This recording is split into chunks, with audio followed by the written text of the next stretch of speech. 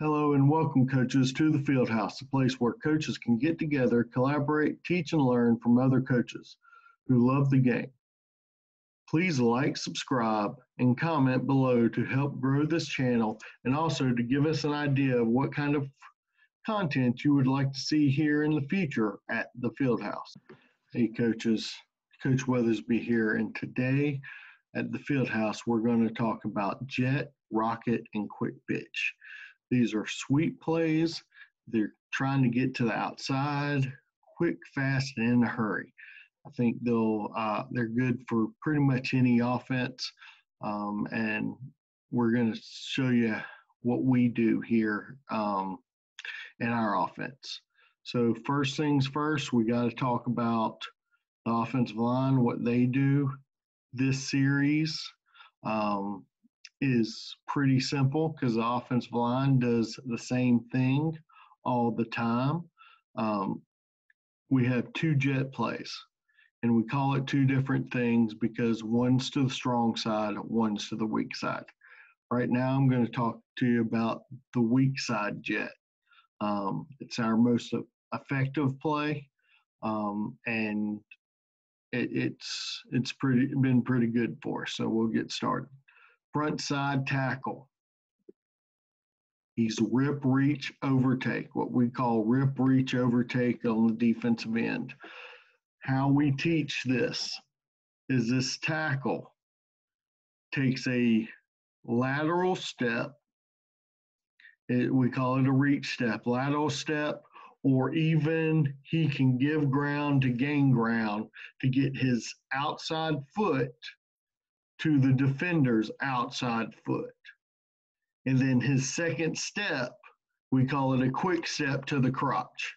All right, we're going to try to quick step to the defender's crotch to split him in half and have our inside shoulder, we're a shoulder blocking team, race to the outside shoulder of the defensive end.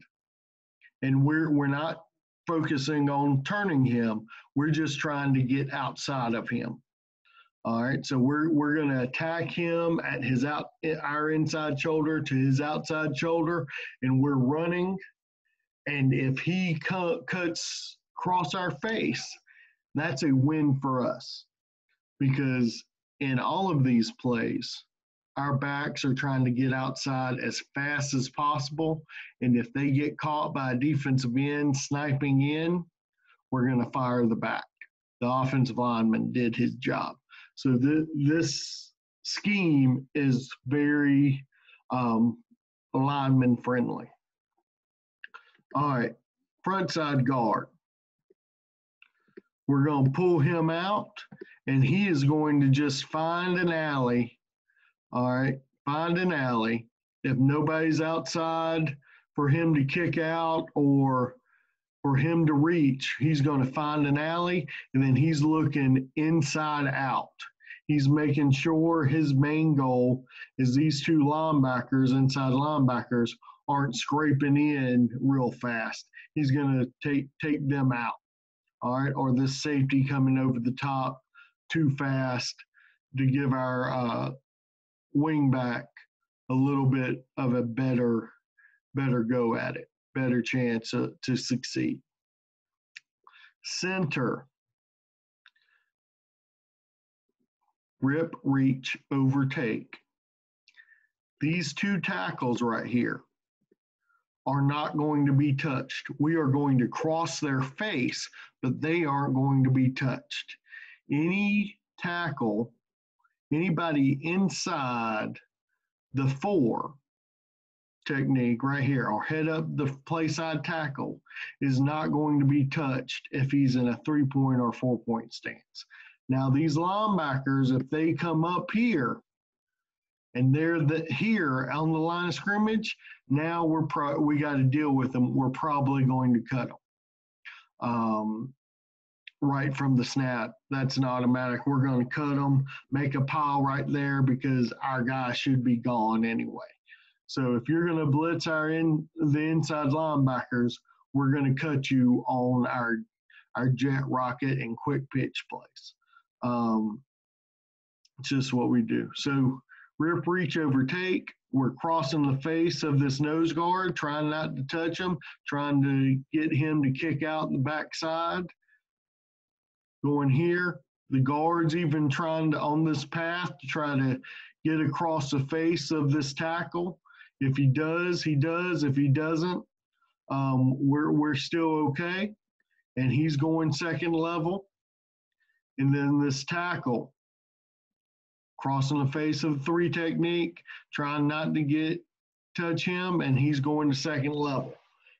Most of the time, these guys are not even going to get to the second level guys. They're going to get to the 3rd level. All right. And then they get to the 3rd level, nobody's there. They're trying to get into the picture.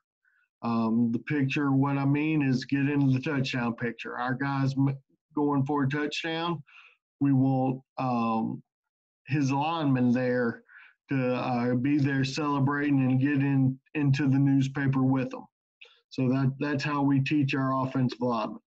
Tight end doing the same thing over here. All right, that is how we're going to block all of our play, our rocket, our jet, and our what we call our G, our strong side jet play.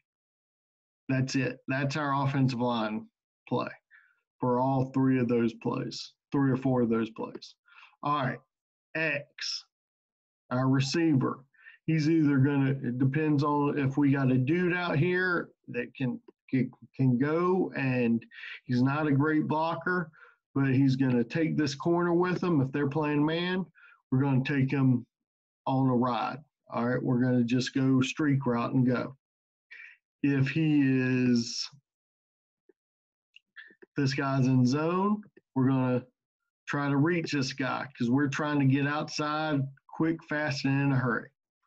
Fullback, he's faking trap. He's trying to slow down these linebackers and this safety right here. So he's faking trap. Backside trap right here. Going, hopefully he gets tackled. Good fake. 1 good fake equals 2 blocks. He could take all 3 of these guys with him, or pretty much all 5 of these guys if it's a really good fake. Wing back,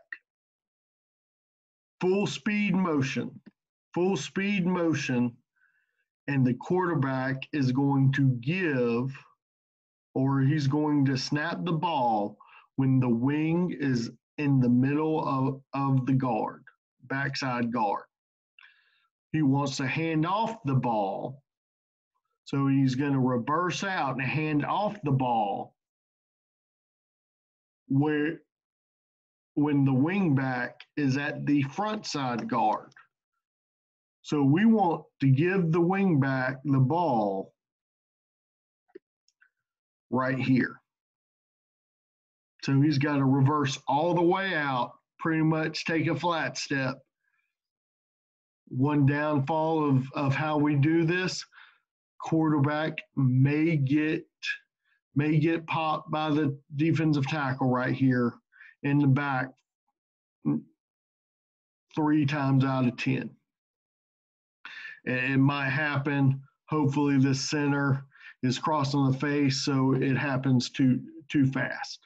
But sometimes that does happen. But he's going to get the handoff right here. And it's the job of the quarterback to get him the ball.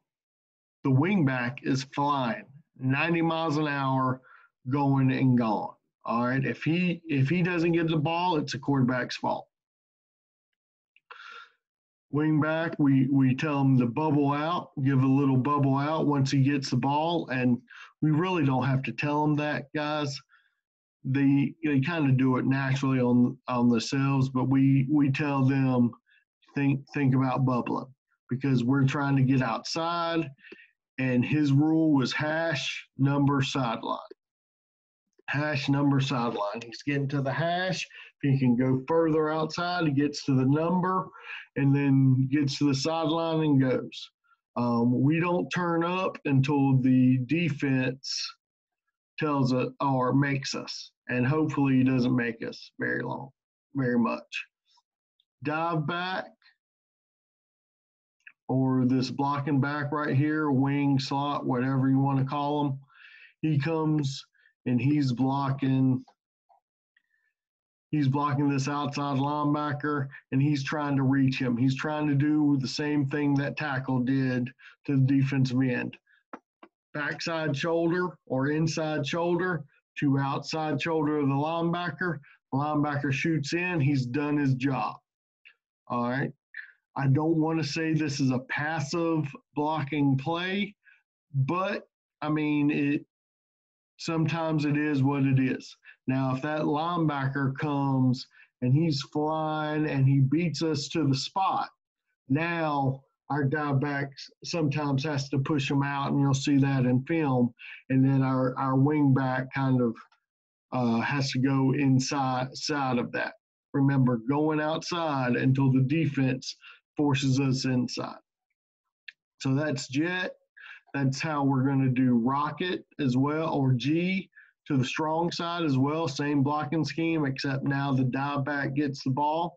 And then we also run rocket, which basically the only difference here is everybody's doing the same except the wing back and the quarterback. And the wing back's going in motion, and how we teach the quarterback pitch here, or when to snap the ball, is when the quarterback can no longer see the wing back. He takes a deep breath, then snaps the ball. Hopefully, we get the wing back coming and getting the pitch right about here.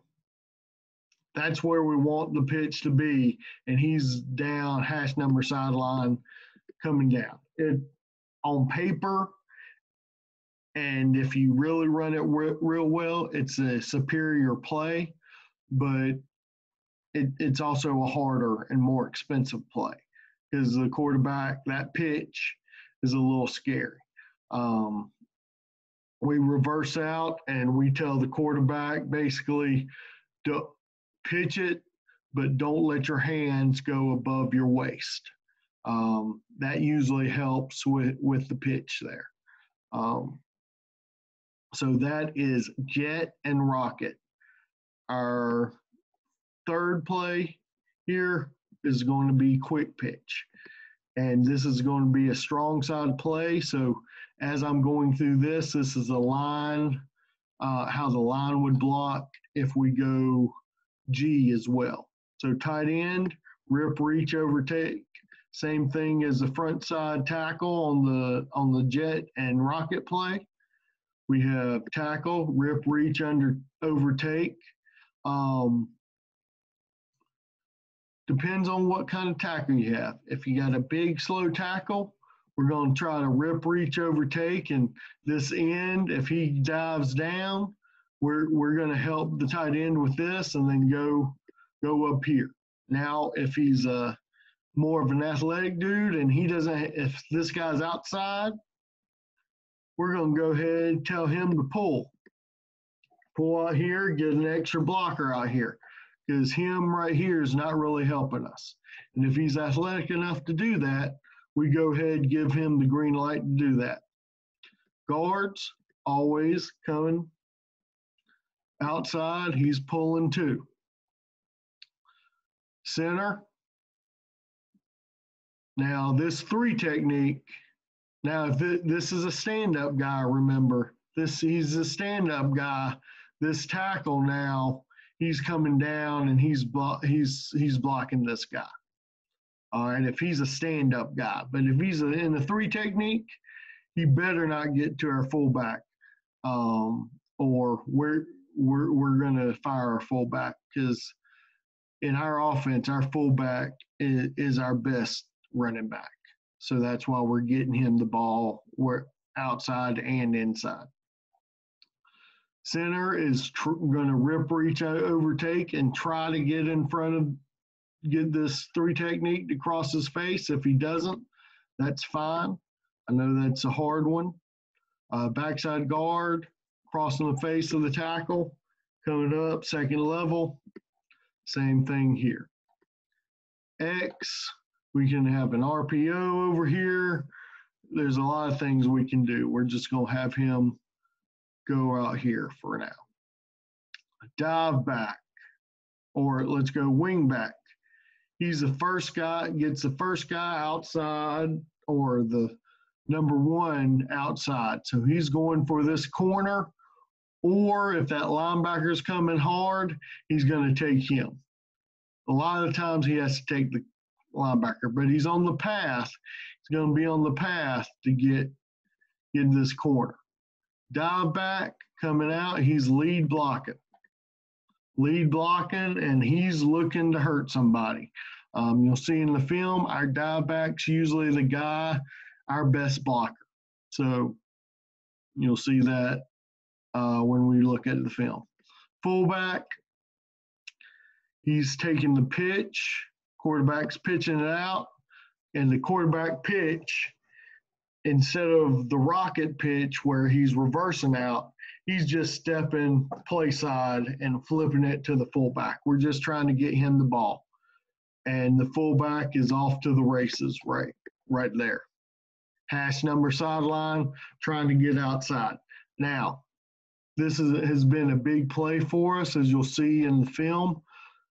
A lot of defenses start flowing that way, and sometimes we got to cut it up inside, and it leaves alleys, which is good for us. And that's why you have to have your best running back there, because if he sees those alleys, he can hit them and hurt them. We also run belly strong out of this, and we have a counter with the wing back out of this formation too that's really effective, especially if you're hitting quick pitch really well. So let's get to the film.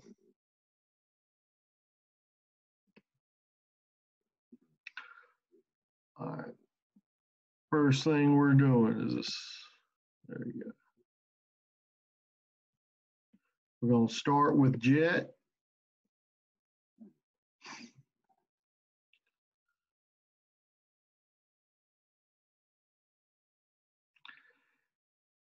And like I said, guys, this is pretty simple stuff.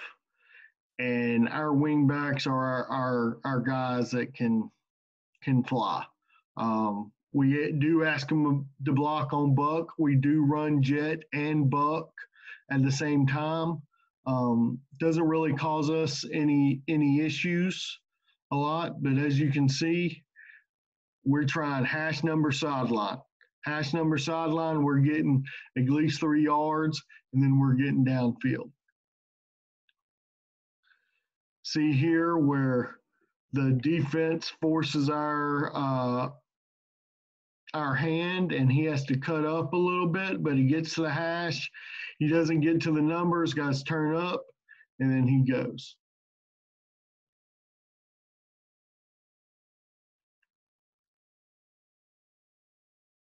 I mean, it's not hard, guys. Jet is a very effective play, and it's good for you guys, good for us. I'll let it run.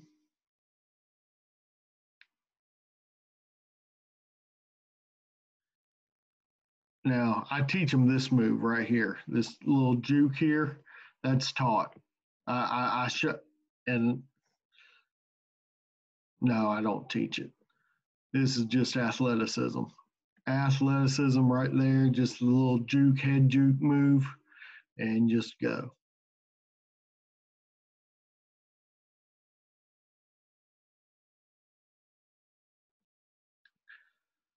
And you don't really have to have a real fast guy here. I mean, this guy, he's hell of a player, but he won't a speed demon. And look at this linebacker, these linebackers right here, or this safety trying to cut up underneath. that ain't gonna work against us because we're running to the outside. You can undercut us all you want.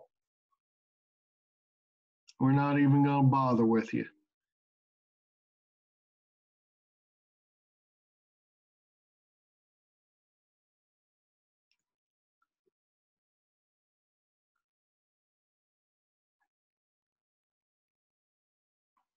Again, this is a great goal line play. Great goal line play because that's where we give on the goal line is where we give our kids a little bit of leeway. If we're in the 10-yard line and he sees your athlete sees a lane for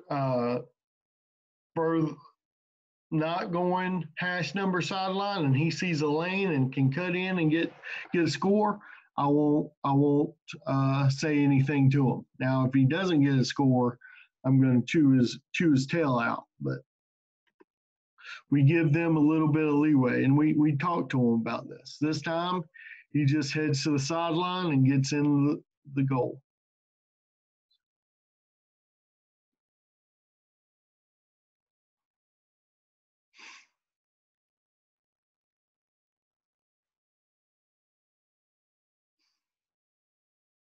All right, this is G.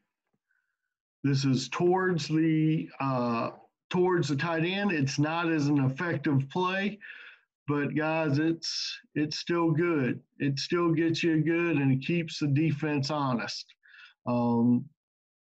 Make sure they know you can go both ways. See, we just go, we press the edge until the defense makes us cut up. It's a good play right there. This, we're in kind of a heavy set. On the goal line, I like to run this where we got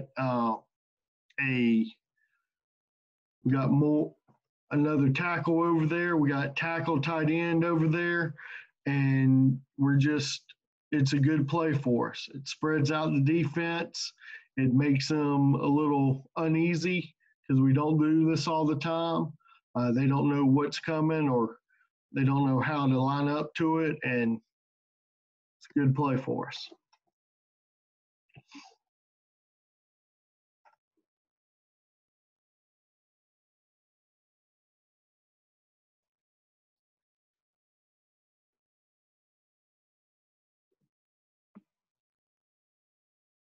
Another G play, and this is also heavy.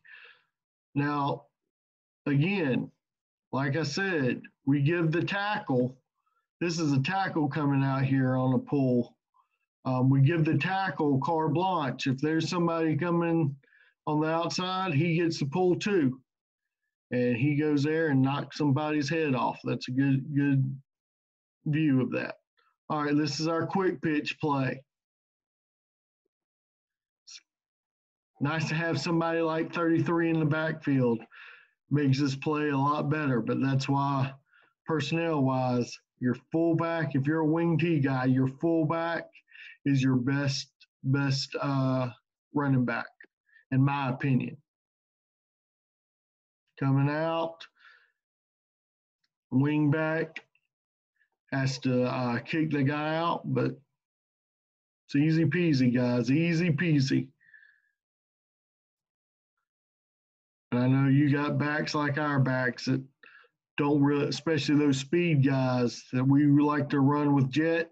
Sometimes when they try to block, they're not very good. All they got to do is get out, get in the way of the defender. See a good thing here, as you can see, my telestrator, he should have been way out here. If he goes out here, he makes a bigger play. He cuts up. He's still an athlete.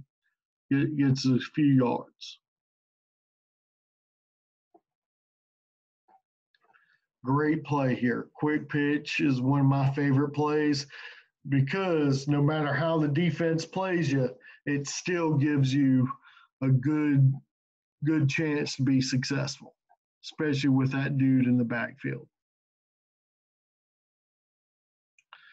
Also, our 9 times out of 10, this past year, number 10 got back of the week because this right here, his all-out effort. He wasn't the greatest at running back. That's a sophomore right there, but he loved to block. He blocked on belly, he blocked on quick pitch, and then he ran buck all right, but we wanted because he'd block and he'd get in the way of people, and people would just fall down in front of him. And you got to love that. All right.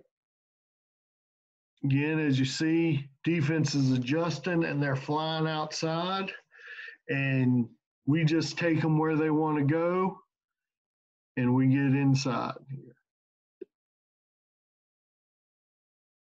All right, Rocket. We're not great at this. Quarterback doesn't pitch it very well.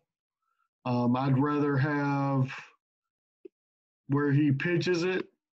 I want the running back, the wing back that's getting the ball to be here instead of right here.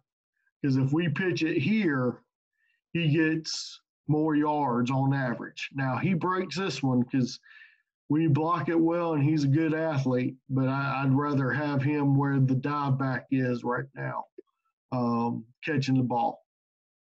But like I said, now guy, hey, you want a number 10 on your team. Look at this hoss right here. Boom. Putting them on skates. Get all that. As an old offensive lineman, offensive line coach, when your backs do that, you get you excited. Get you excited. And luckily we have him for 2 more years.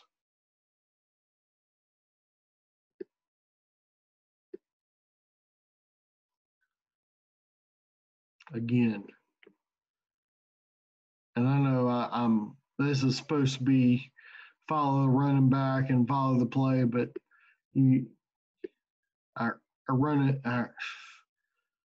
blocking like that, I'm glad we have him for a couple more years. He's special. He's going to be special.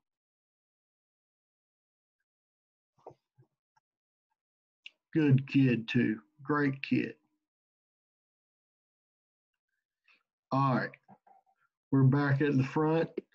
Thank you for watching. Hope you got a lot out of it. Leave your comments.